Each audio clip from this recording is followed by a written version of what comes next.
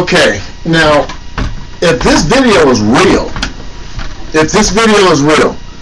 if you were locked or trapped in an elevator for 41 hours, wouldn't you A, piss or shit somewhere?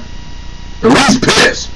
I'm sorry, but if I'm trapped in an elevator for 41 hours, I'm pissing in the corner. I'm sorry. But for 41 hours, this man is running around circles in this elevator. He climbed up the side once or twice. I never seen him try to break or destroy anything in the elevator.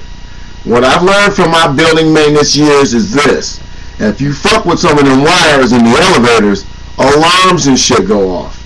And if you ring the alarm bell, a bell will ring. Now, I don't know if he rang a bell. I don't know if he used a cell phone, but I know from the video that I saw, this guy ran around in circles for 41 hours apparently.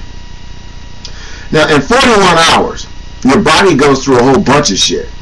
Mentally, he would have broke down mentally after 20 hours. 20 hours, he would have began to scream and yell and beat on something. After about 5 hours, I would have been screaming, "Hey, get me the fuck out of here!" But that's just me. So, I hate this video camera because the microphone is too loud and I can't really adjust it. And I'm sitting way far back from the mic. So, in this video, this guy's running around in this elevator and he's trapped. If this is a real video, wouldn't you think that the guy would at least piss in the corner? If this was a real video, wouldn't you think the guy would at least try to start some kind of small fire to set off the alarms?